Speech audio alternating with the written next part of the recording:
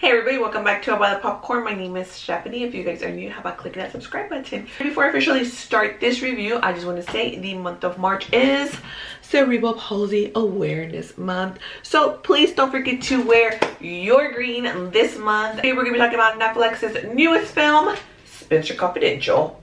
You got two grown men running around playing Batman, Robin, and Alfred over here. Don't call me Alfred. Spenser Confidential is a rated R, it's 111 minutes long, was released on Netflix March the 6th.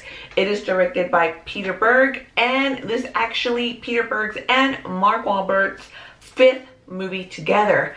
Now, I could say this is not the absolute worst movie that they've done together, but it's kind of further down there. But it's not to say that it's bad.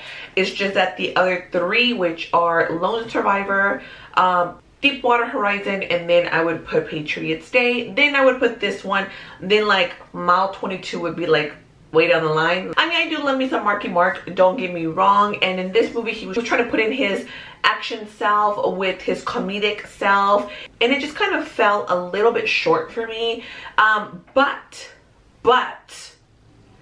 I was still entertained. I don't really feel like this movie was trying to be this great thing. I feel like it knew what it was trying to do. I really wasn't believing the chemistry between Mark Wahlberg and Winston Duke. Arkin, I love Arkin. Why he's in this movie, I really don't know. But I mean, he might be the best thing out of the movie, to be honest with you.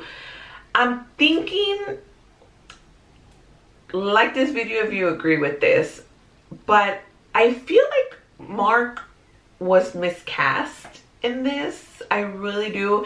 I don't really feel like he was the right Spenser. Like I feel like somebody else could have done a better job. It may have actually made the movie work a little bit more. This is based off of loosely off of a book called Wonderland.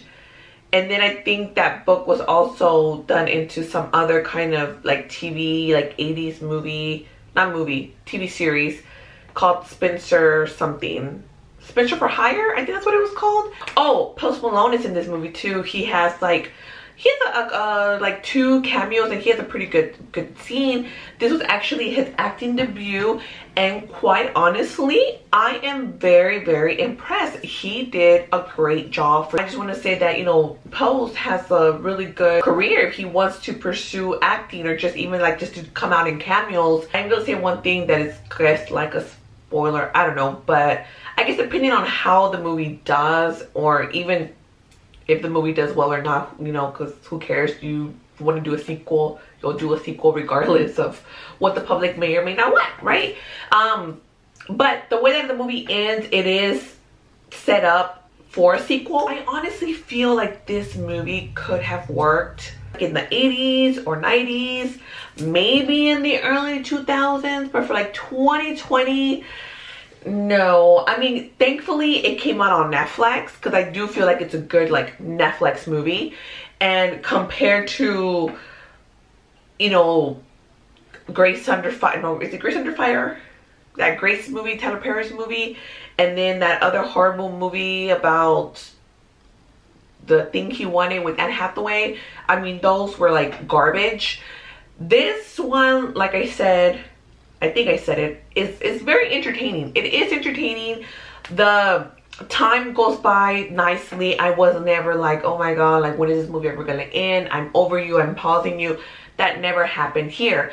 I don't think it's a terrible movie. I don't think it's horrible. I feel like it's a nice movie to just kind of like unwind with, just have fun with it. When you're just having like I'm gonna have a Netflix and chill day, I have nothing to watch. Like, I feel like this is a movie that you can definitely play and enjoy and just kind of like escape time for a little bit. It's a movie that's here, it exists, it's on Netflix. I do recommend it. If this would have been in theaters, I would have not have recommended for you to waste your money with it. But just like I said, in Netflix, have in the back of your mind when you have nothing else to watch, I definitely think that this is a movie you could.